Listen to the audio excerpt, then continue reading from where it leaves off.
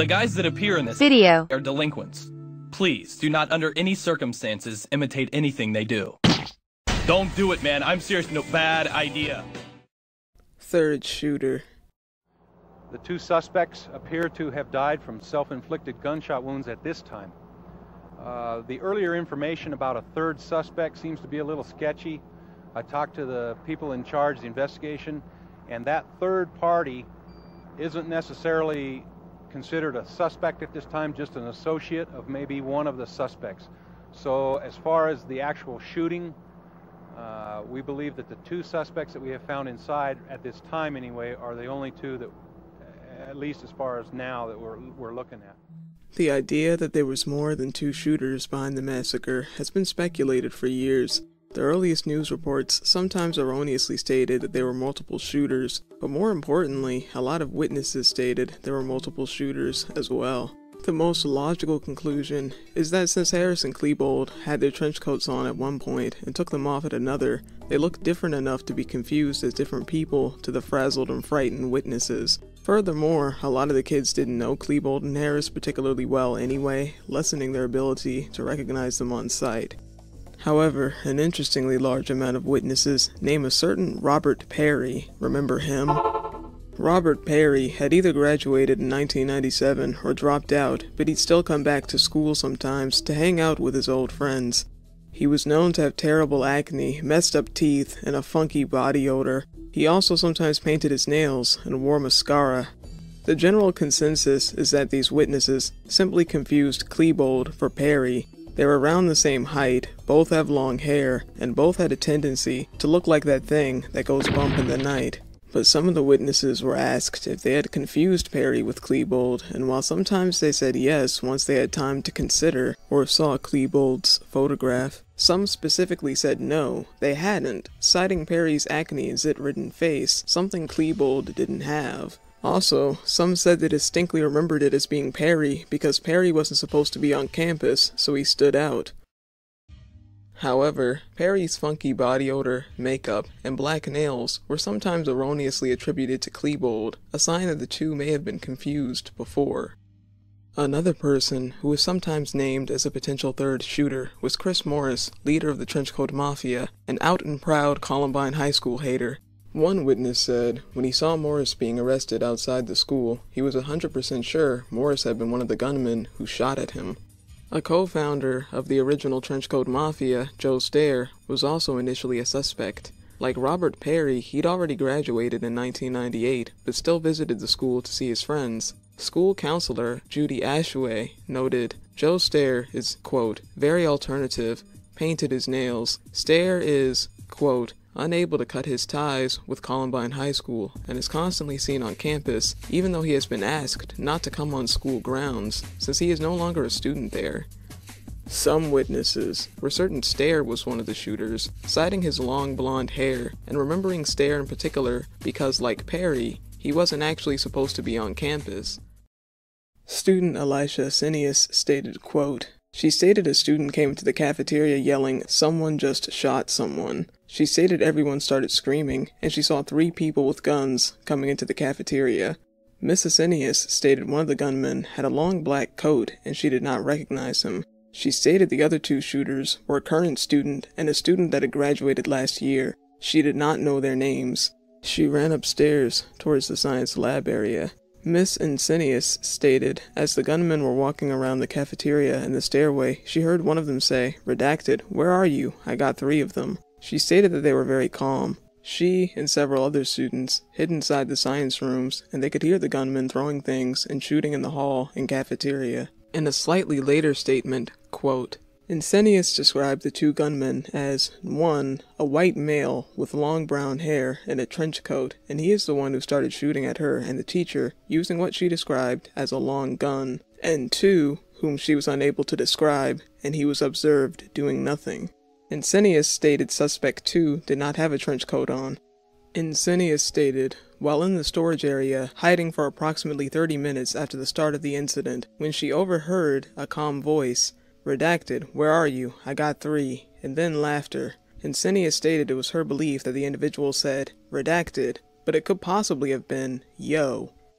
Ensenius stated sometime before the explosion and after the fire alarm that she heard an individual's excited voice screaming, "You are all going to die. You are all going to die," and then laughter.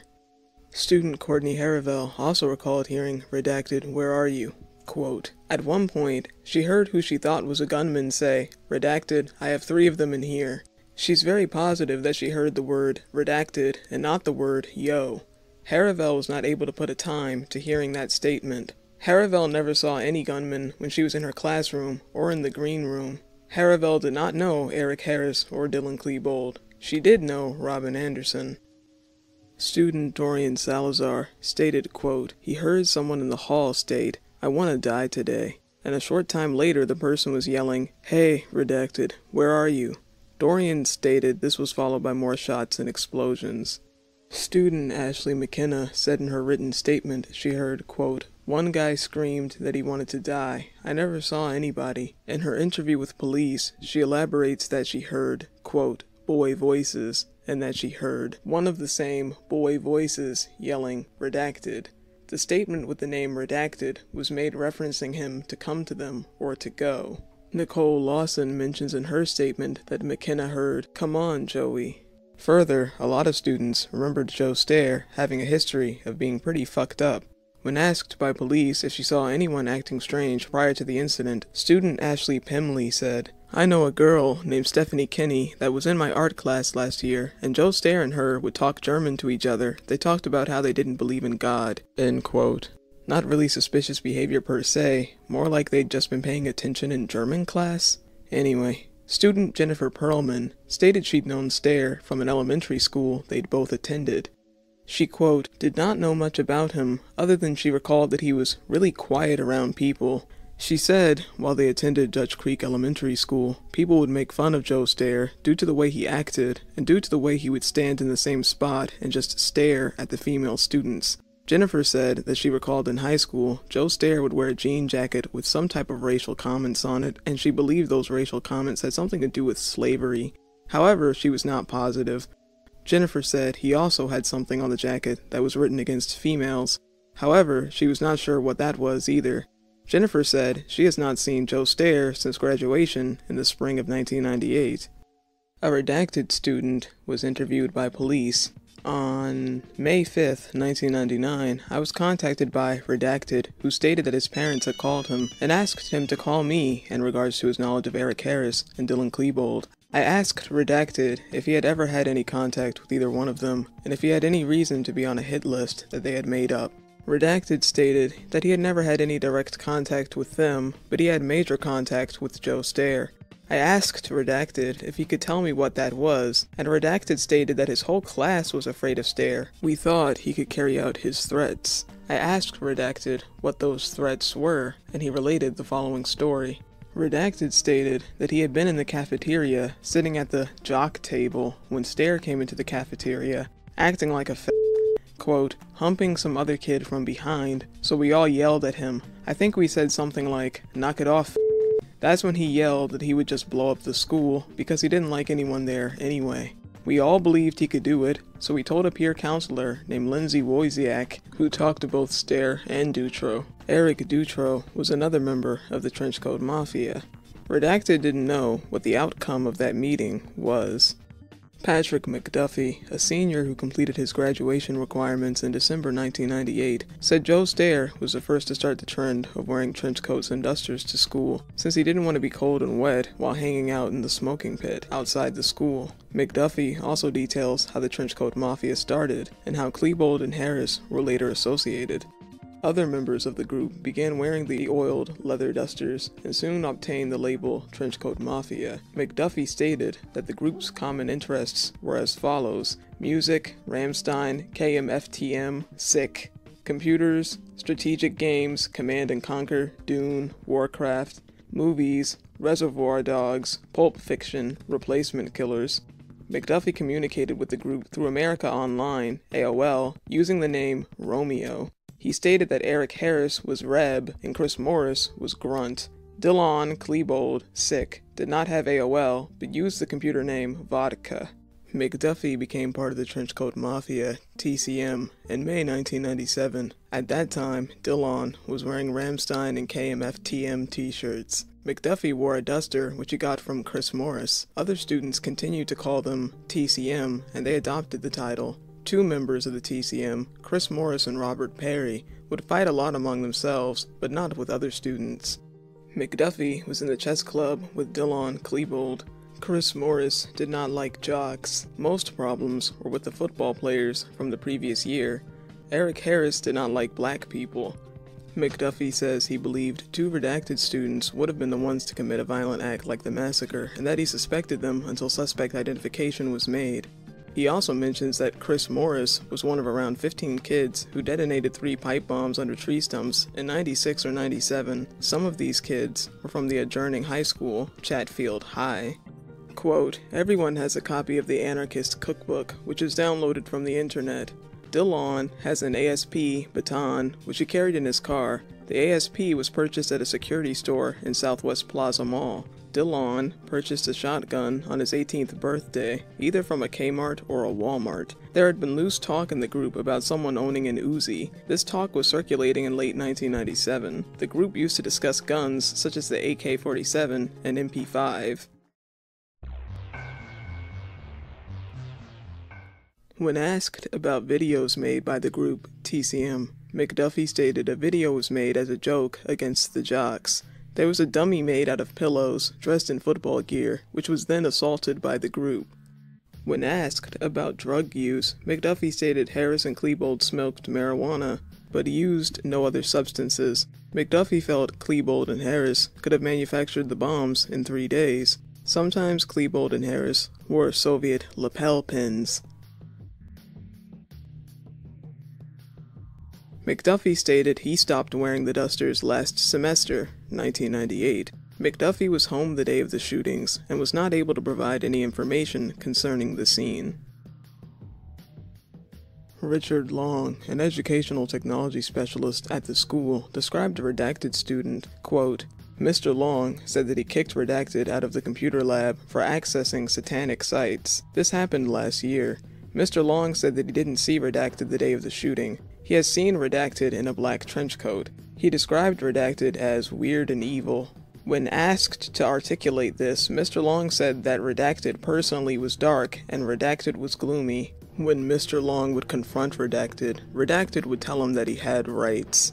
This redacted student is suspected to be Joe Stair. Here's a news report featuring Joe Stair interviewed after the massacre. One of the founders of the group, called the Trenchcoat Mafia, tells NBC News 4 of them have been questioned by police. Joseph Stair says none of the other Trenchcoat Mafia knew of the specific plan to attack the school, but did expect some revenge on athletes at Columbine High after 4 years of battles.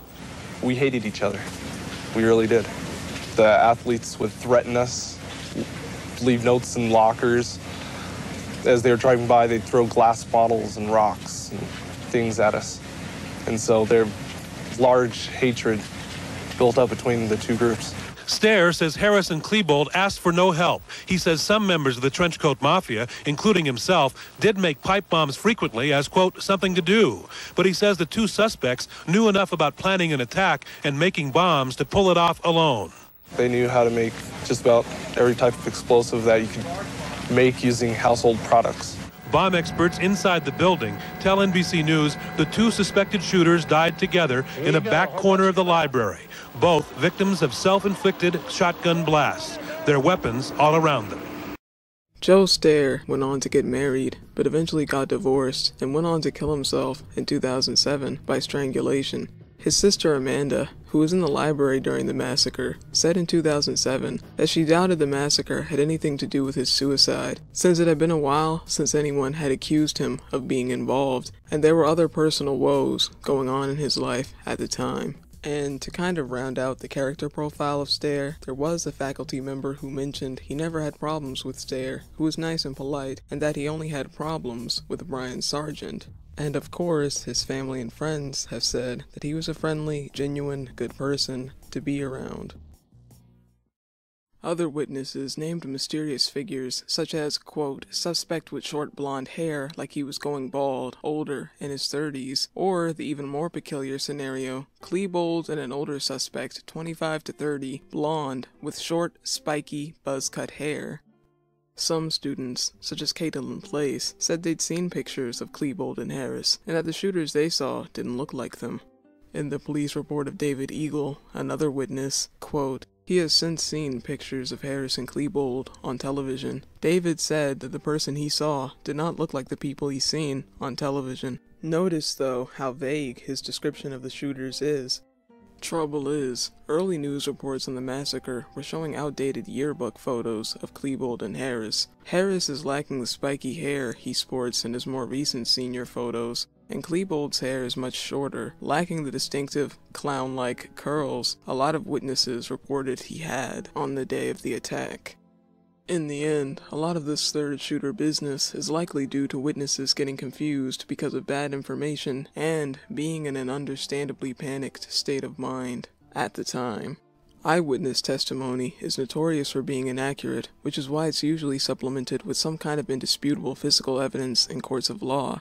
But some question if it's just mistaken identity. Why would so many witnesses say otherwise with such certainty? 1. It could be due to a phenomenon now widely known as the Mandela effect, where masses of people have incorrect recollections of factual events. For example, its namesake, where many people incorrectly believed they'd seen Nelson Mandela's funeral on TV decades before his actual death. Others include mishearing lines in movies, remembering movie lines that weren't there, or misremembering logos and song lyrics. There are other Mandela effects within the Columbine witness testimony specifically. For example, several eyewitnesses mistakenly listed Klebold, Stare, or Perry as being as tall as 6'8" or even 6'11", when they were all considerably shorter than that. Some recalled the shooters wearing balaclavas, or face masks, when they had not. Some remembered seeing a shooter in a tie-dye shirt or leather pants, when there's no evidence of that either. Some witnesses' testimony became distorted over time. For example, Chris Wisher, who mentioned seeing only 2 suspects in his initial interview, then, in a later interview, added a third. And some were influenced by rumors, such as Brian Fry, who'd heard a rumor that a redacted student, likely Robert Perry, had turned himself in as one of the shooters. Fry then became convinced that the shooter he'd seen was that student, when in fact he would ultimately identify the shooter as Klebold after being provided Klebold's picture from CCTV. Second, Harris and Klebold were not famous or super popular students before the massacre. In a school of over 1,000 students, they were virtually unknown to some. You may have noticed that several witnesses mentioned not knowing or barely knowing Klebold and Harris. Brian Fry could recognize Klebold's physical attributes, but thought his name was Harris. Other witnesses described shooters with the physical characteristics or the same clothing as Harris and Klebold, but could not identify them by name. In the extended police report with David Eagle, when asked if he'd seen Klebold and Harris on Monday or Tuesday, Eagle responded, "If I did, I wouldn't know it was them." One student, Daniel Ricks, said that a redacted student, despite this student's distinctive appearance, could be confused for Robert Perry, Dylan Klebold, Brooks Brown, and Nate Dykeman, because their general appearance was similar, particularly their height. He also said he believed the reported sightings of this redacted student at the school during the shooting were actually sightings of Klebold due to their similar physical appearances and the fact that they both wore their hats backwards. Ultimately, the investigation determined the only confirmed shooters were Klebold and Harris and cleared the other suspects. Reb Doomer and Harris Wads. Eric Harris loved Doom. He wrote about it over and over and over. He drew lots of Doom monsters and figures in his journal and yearbooks. He even wrote about it for school as the #1 most important thing in his life. Doom is so burned into my head, my thoughts usually have something to do with the game, whether it be a level or environment or whatever. In fact, a dream I had yesterday was about a deathmatch level that I've never even been to. It was so vivid and detailed, I will probably try to recreate it using a map editor. What I can't do in real life, I tried to do in Doom. Like if I walk by a small building, I would recreate it as good as I could, and then explore it, go on the roof, under it, or even shoot at it. The fact is, I love that game, and if others tell me, hey, it's just a game, I say, oh, I don't care. On Harris's AOL profile, he lists himself as a professional doomer. He even sent letters to ID Software, developers of Doom, and had copies of the Doom novels. 𝕮𝖃 was one of Harris's most infamous AOL profiles because he set up a website under a similar name to showcase his Doom WADs. What's a WAD, you ask? It's an acronym for Where's All the Data, and is a file format used by Doom in all games with a Doom-based engine. You start with an iWAD, which typically has all the core files for running the game, and if you want, add a pWAD, which can replace certain files from the iWAD or provide additional ones. Players use WADs to mod their own levels of the game. ID Software is famous for not only allowing fans to mod their own levels, but actively encouraging it. John Carmack, Doom's main developer, released the game's source code in 1997 so fans could modify the engine itself. Anyway, Harris infamously modded several WADs for Doom 2, and at least one for the game Quake. Some of his Doom 2 levels include Deathmatching in Bricks, Killer, Mortal Kombat Doom, and Station, but his best-known WAD is the last one he created, UAC Labs. In the readme that accompanies each level, Harris voices disdain for cooperative 2 to 4 player mode, writing, "It's available, but quote, boring as hell though." His Station WAD, he writes, is just one of my awesome deathmatch WADs, so be sure to check out my WAD page for the others. He mentions these WADs are under strict protection, no modding or building of your own. In his earliest WAD, he starts out rather gently with these copyright warnings. You may distribute this WAD provided you include this file with no modifications, and tell me you are going to do it, but don't put it on the internet. Also send comments after you play this level. They will be greatly appreciated. But by UAC Labs, things have escalated. You may not change a damn thing with this WAD. If you do, I will blow you up, and it will be cool. In the readme for Deathmatching in Bricks, he writes, "It took me about 3 days to completely finish this ass-kicking WAD. This is by far the best deathmatch level I have made, yet. He also gives credits to, my good friend 𝕮𝖃𝖎▊ for helping me playtest this WAD, and of course, the creators of Doom 2. The text file for UAC Labs reads, "What's up all you Doomers out there? Reb here, bringing you another kick-ass Doom 2 WAD. This one took a damn long time to do, so send me some bloody credit, man. Sorry the file is so damn big, but you know how it is when you change sprites. Well, you should know if you've ever remade WADs like this. Enjoy the new death frames, made them all myself." The description section reads, "Okay, here goes. After defeating the demons on Earth, you learn of a new terror, Phobos. Where this hellish battle all began has been taken over again. When you were fighting hell on Earth, the demon backup crew decided to pay a visit to Phobos again. No problem, right? All the installations were already destroyed by you in the first attack, right? Yeah, that part's right. But half the surviving humans from Earth took refuge there. We just redid the structures to fit our needs and moved in again. Bad idea. Those gates were still active. So, chalk up another kill for the demons. After the second attack on Phobos, only 99% of the human population is left. Once you emerged from hell, you took the first ship you could to Phobos. Once again, there were no survivors. Now, it's payback time. Those goddamn alien bastards are gonna get one hell of a BFG blast up their freaking ass. You land on the other side of Phobos, where the humans landed for the second time. Your mission is to destroy the 2 main gates and destroy the platoon of demons at the main teleporter from Phobos to Earth. Use the maps, you'll need them, to find all the hidden secrets and doors. Beware of the 2 gates, they are still active, and more demons might come through any second. The platoon guarding the teleporter out is very large, so beware. Good luck, Marine, and don't forget, kill them all." Because of the fairly gruesome nature of the text, especially when considering the massacre, UAC Labs went down in infamy. But again, it's all kind of in hindsight. Harris's WADs didn't seem to get much attention prior to the event, and I doubt they would have been seen as any darker or weirder than most WADs, if not for the actions of their creator. As early as the day after the massacre, other Doom players and fans have been split on whether Harris's WADs were actually good or just mediocre.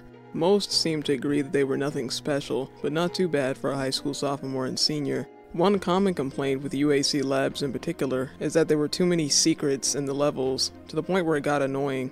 But it's also been praised for having some good stylistic qualities, and, especially in recent years, some are of the opinion it was actually a great WAD. As many have noted over the years, Harris had the potential to be a good game developer. I think he could easily have been with thousands of other indie game developers of the early 2000s, and even today, had he kept going. And since he would have been getting in on the ground floor, he may even have had some success. As a side note, it's kind of interesting to see these guys conflicted over the fact that Harris was a mass murderer, but also see them talk about Harris as if he's just another game dev, critiquing his WADs and even defending them at times. It's a little bizarre when you really step back and look at it. It's like it's got this, dude, he sucks, but it's not the WAD's fault energy. A big rumor that started not long after April 20th was that Harris had created a WAD based on Columbine High School as a practice ground of sorts, but no record of this supposed level has ever been found. Reb and vodka. So, if you've seen any of the earlier parts of the Iceberg, or if you've done a little research on these guys before, by now you'd be accustomed to hearing the names Reb and Vodka, and you'd know their aliases for Harris and Klebold. Harris considered himself a rebel, as you can see in this school report from 1995. The Columbine Rebels was also the name of the school's sports teams, including football, baseball, and basketball. Harris used to be a Columbine Rebel in his freshman and sophomore years playing soccer. According to an article published May 1999, Eric had played soccer, left forward and midfield, says Columbine senior and former soccer teammate Josh Swanson. He was not a star, but he was solid, and Josh recalls seeing Eric's parents standing on the sidelines during games. In fact, the summer between sophomore and junior year, Klebold joined Harris's soccer team. But he hadn't played since kindergarten, and while he was strong, he wasn't well coordinated or athletic in general. He sucked and the team lost. According to Mrs. Klebold, Eric started screaming at Dylan over Dylan's bad performance, flying into such a rage that all the other parents and kids were staring at him, and the Harrises had to lead him away. While Dylan's parents were disgusted and pissed over Eric's behavior, Dylan himself seemed nonchalant, and when his mother asked him if it hurt his feelings to be yelled at like that, he said, "Nah, that's just Eric." Anyway, soccer seemed to be something Harris cared a lot about. Even though he dropped out of playing for the school's teams and wanted nothing to do with rebel pride or school pride in general, Harris still played soccer in an extracurricular soccer club called Columbine Rush, which was merged into Colorado Rush SC in 1997. Whether Reb stems from his years on the rebel sports team or not is unknown. Harris typically spelled Reb in all capitals, and it was the name he was known by at work and online. Some of his co-workers thought it was his actual name, or didn't know his real name, and called him Reb when giving statements to investigators. Others knew his real name, but knew that Eric didn't like to be called that, and that he would even get mad if he was called by his real name. Klebold seemed less attached to his nickname, which he hadn't chosen, but had been given to him by friends after he drank an entire bottle of vodka in a short time. Apparently this incident happened when he was 15 or younger, as he writes the nickname in his earliest journal entry in March of 1997. Klebold nearly always spelled his name using alternating caps. At the time, alternating caps were frequently used to create messages in the capitalized letters. For example, the email service Hotmail, whose once capitalized letters stood for HTML. This practice, or trend, is what probably led many to assume Klebold would have spelled his name like this, to showcase his initials. For whatever reason though, Klebold did not jump at this opportunity, and spelled his nickname like this. Klebold also liked to put his name in left and right assignment operators, typically used in R programming, a language designed for computational statistics and graphics. But it's unlikely Klebold was using R back in 1997 unless he was really on the pulse of the latest programming languages, though he could have been using S, the precursor language that R is based on. Or he could have just used the brackets randomly because it was trendy or it just looked cool. Interesting tidbit, this super assignment operator is infamous for its potential to make otherwise healthy code confusing and unreadable. While it can be useful, you should employ it with caution. Bill Venables, one of the main programmers behind the S and R languages, even said he wished it had never been invented. Some have speculated that Reb and Vodka were more than just nicknames. They were representations of the more deviant sides of Harris and Klebold's characters. Brooks Brown wrote in his book, No Easy Answers, Eric had spray paint cans and super glue, and he told us how he and Dylan would sneak over to people's houses and vandalize them because the person had said or done something at school that had pissed them off. Perhaps Eric and Dylan would glue someone's doors shut or write words on their front lawn. They did these acts not as Eric Harris and Dylan Klebold, but as Reb and Vodka, the rebels. Ralph A. Larkin writes in Comprehending Columbine, prior to the Columbine attack, Eric and Dylan acted upon their anger by vandalizing homes of people whom they regarded as enemies or people who had slighted them in some way. Eric chronicled their exploits on his website under the title Mission Logs. The acts of vandalism described in the website were validated by a Columbine resident whose house was vandalized in ways similar to Eric Harris's descriptions. As part of their personas as members of a paramilitary terrorist group, they adopted nom de guerre. And, of course, many have taken note at how they were Reb and Vodka when referring to each other on the basement tapes. Some witnesses also recalled hearing the shooters call each other by Reb and V during the massacre. There are some instances that could support the theory that their nicknames were, in a way, distinct alter egos. For example, Harris calls himself Reb throughout most of his journal. He refers to himself as Eric only once at the end of the journal, when describing him in the negative way he thought others perceived him. Don't let the weird Eric kid come along, oh no. But when it comes to Reb, he writes, people, in other words, parents, cops, God, teachers, telling me what to do, think, say, act, and everything else just makes me not want to fucking do it. That's why my fucking name is Reb. No one is worthy of shit, unless I say they are. Klebold, who seemed to have a fractured sense of self-identity in general, seemed to think that his old self had been overwritten at some point. I wonder how, when, I got so fucked up with my mind, existence, problem. When Dylan Bennett Klebold got covered up by this entity containing Dylan's body, he writes about how this other entity has none of Dylan's humanity, but that it has more intelligence than the original Dylan. At one point he writes, "Redacted can get me that gun, I hope. I want to use it on a poor SOB, I know. His name is Vodka. Dylan is his name too." He also writes, in an unsent locker note to a girl, "I denied who I was for a long time, until high school," which could be referring to a discovery or acceptance of his so-called second self or alter ego. Alter ego is Latin for other I. It can be as simple as a different or alternative side to one's original personality, or it can be as complex as an entire secret identity. You see this a lot in popular movies and TV shows, and even some supervillains are one identity by day, another by night. An alter ego can be an artistic statement, a persona cultivated for the sake of performance. David Bowie was pretty famous for doing that, had a new stage persona for basically every decade. An alter ego can be something that was always there, but had to be discovered. Many people describe finding a new confidence or even a new way of looking at the world once they started dancing or acting or whatever new skill or hobby they were passionate about. Some people try to get in tune with their alter egos by going to clubs or drinking, taking psychedelics, or simply trying new things. Having an alter ego is nothing special. Humans are many-sided by default. Discovering the numerous sides of your character is a process that goes on basically forever, and teenagers are king at this sort of thing. Maybe it's because their society doesn't chain them to staying in one personality the way you're expected to in the adult world. I mean, if you're a kid and you're a brooding goth one day and a purple-haired gamer the next, people tend to say, you're just going through a phase. But try that as an adult and you'll likely get told you should see a therapist or grow up.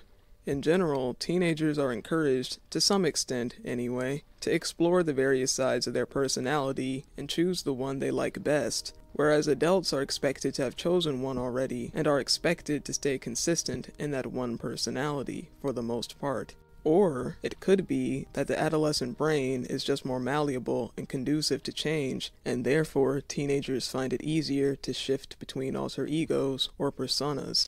Klebold and Harris specifically had a distinct persona shift, at least outwardly, after freshman year of high school. According to some of their classmates, Klebold and Harris used to be fairly preppy and run-of-the-mill guys, and then, in their junior and senior years, their clothes style, tastes, and general personalities seemed to get darker. Some associated this change with the Trenchcoat Mafia. Klebold and Harris seemed to lose quite a few friends, and some of their social status, because they chose to hang out with the TCM, who most of the school made fun of and disliked. And what did they do? They just they don't really do anything. They just keep to themselves, and they just stick out because they always wear like black clothes and dark and long trench coats and army clothes and stuff like that. Dark clothing, glasses, berets. They get made fun of a lot. Not a lot of kids like them. Yeah. They get made fun of a lot. Yeah, by other students sometimes. Others attribute it to the bond between Harris and Klebold, theorizing that neither boy would have ever gone so far into their darker sides had they not been influenced by each other. In the end, Klebold and Harris likely did have what you could call alter egos. Many who knew them described them as two-faced, many-sided, and as leading double lives and having secret sides after the attack. But then, so does basically everyone. Alter ego is just a fancy word for a different side to a person's character. So even if Reb and Vodka did stand for their alter egos, I don't think it's that significant on its own. It's more the violent and destructive thoughts themselves, nicknames or no nicknames. Austin Eubanks. One of the most famous survivors of the massacre was senior Austin Eubanks, born a month after Klebold. He was in the library when Klebold and Harris started gunning it down and was hiding under the table with Jennifer Doyley, a second unidentified student, and Corey 𝕮𝖒, whom Eubanks had been friends with since freshman year. And I met Corey. Almost immediately, Corey and I became best friends. All of a sudden, I had this person who was literally a mirror of myself. We had the same interests. We enjoyed doing the same things. We fished, we played golf, and we became inseparable. And April 20th, 1999, Corey and I were together. We were going to meet friends to go out to lunch, and we walked into the library. And Corey was the first person to say, "It sounds like gunshots." And 5 minutes later, the teacher runs into the library and screams, "Everybody get under the tables." We didn't know what to do. It was immediate shock. What's going on? Is this a joke? This can't be happening. I remember Corey saying, "Don't worry, the cops will come. We'll get through this." 11 minutes later, Corey was dead. Klebold and Harris shot 𝕮𝖒 3 times at close range in the chest, neck, and left arm, and Eubanks was right next to 𝕮𝖒, witnessing his demise. 𝕮𝖒 was the last murder victim in the attack. Klebold also shot Eubanks in the hand and in the knee, but Eubanks was so full of shock and adrenaline that he didn't even feel it. When the shooters left the library, he didn't realize he was injured until he started running for the emergency exit. I left the library and went to a triage of police vehicles, and I was in complete shock. I felt nothing. Naturally, nearly losing your life in a massacre on your school, a massacre that left even seasoned SWAT members and police investigators shook to the core, and watching your best friend die in front of your eyes is the type of thing that gives you trauma for a lifetime. We have seen his pictures, but Corey 𝕮𝖒's parents want us to know the person in the photos. He was honorary. He was special, and everyone. A proud mother talks about her late son. Relatives gather to exchange memories of the 17-year-old who was fatally shot while studying in the school library. At the time of that shooting, Corey was with his friend and fishing buddy, Austin. Austin survived his gunshot wounds and has filled in some of the details of Corey's final minutes. He says Corey was the first one targeted by the gunman, and that he died almost instantly. We had all these nightmares of being brutally tortured or laying there for hours dying with nobody getting to him. So it was a comfort to know that Corey was, it was best. The day he died. Corey's grandfather recently retired as a military explosives expert. On Tuesday, when he heard there were bombs inside the school, he desperately wanted to help. I probably couldn't have, and I know that, but I would have liked to have been with him. The 𝕮𝖒s have a big family, and from the time Corey was a baby, they showered him and his sister with attention. That gives this family great comfort that while Corey's life was much too short, it was rich with love for all his 17 years. Suzanne McCarroll, News 4. Because he had been shot, Eubanks was rushed to the hospital after the shooting and doped up on a variety of medications. As a result of my injuries, I was pretty significantly medicated about 45 minutes after being shot. I remember immediately being drawn to that feeling because it took the emotion away, he said of the pain medication in 2018. You lose a best friend, you lose a sense of safety. I was in all this turmoil, and now I feel better, he said in 2016. I liked that. After his surgery, Eubanks was prescribed a 30-day supply of pain meds, and an addict was born. I was prescribed a variety of substances for anxiety, pain, you name it. And all I knew was that a lot of educated people were prescribing me substances to make me feel better, and it was working. So when I look at what happened after Columbine, it was only 3 months and I was in active addiction. Eubanks went on to graduate in 2000, but never returned to Columbine, instead getting tutored privately 3 days a week. Quote, it was in 2006, 7 years after Columbine, that he started to suspect he had a problem. By then, he developed a tolerance to the prescription meds, so he started taking illicit drugs, cocaine, ecstasy, and he was drinking in excess. By that point, I had really started to experience the downward spiral of addiction and was thinking, wait a second, maybe this isn't right. Starting that year, Eubanks went into residential treatment 3 times, but nothing stuck. Unfortunately, 2006 wasn't the end for me. I left treatment and I went back to using. Finally, in 2011, I woke up in jail and I had no idea how I got there. I was in withdrawal and I had no recollection of the day prior. I was completely blacked out. The police report said I passed out at a restaurant and the paramedics were called and I had a warrant for a probation violation. And I remember thinking that day, if I don't figure this out, I'm gonna die. So I found another treatment center. I followed instructions. I put one foot in front of the other and I moved on. I found myself processing grief and trauma that I had experienced at age 17 at age 29 because I was finally free of substances and I could effectively go through the stages of grief. I was able to resolve that trauma and get to a place where I could have a healthy foundation for living, moving forward. 18 months later, I got my first job in addiction treatment and I've been working in the industry ever since. After his recovery from addiction, Eubanks became a motivational speaker, working to help others in their battles against addiction. He was a program director at the Foundry, an addiction treatment center in Steamboat Springs, Colorado, near where he lived at the time, and was also executive director of the Quiet River Transitional Recovery Community in Denver. On May 18, 2019, Eubanks was found dead of a heroin overdose at his home. He is succeeded by his 2 sons, Caden and Landon.